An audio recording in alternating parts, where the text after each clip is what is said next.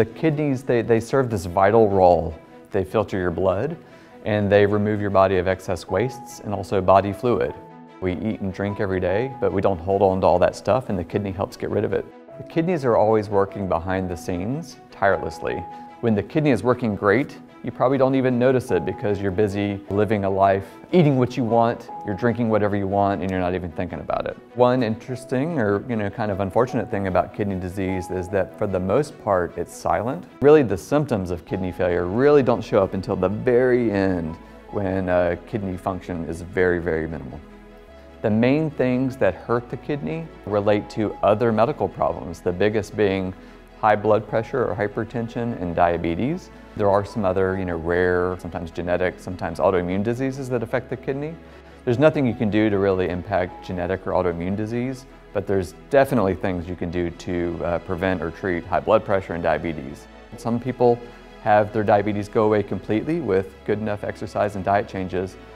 There are medicines we can use that do slow the progression and ongoing damage that's happening in the kidney. The serious level is when kidney function is declining. At that point, we have to start thinking or planning about what to do when the kidney function hits 5% or less. That's usually when people start getting really sick. The options include dialysis. So dialysis is this blood cleaning technology that allows people to basically continue to live even if their kidney function is zero.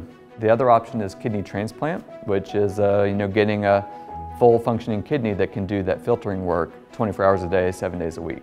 If you have risk factors for kidney disease, if you have high blood pressure or diabetes, everyone in that category should be screened for kidney disease through blood tests and a urine test, and maybe close dialogue with your primary care physician.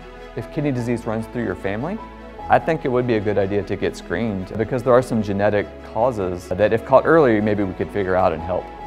We're not trying to get you worried about kidney disease. What we want you to be aware of is that there are things we can do to slow the damage that happens and really put off in the future and maybe prevent completely the idea of something like dialysis or transplant should it even come to that.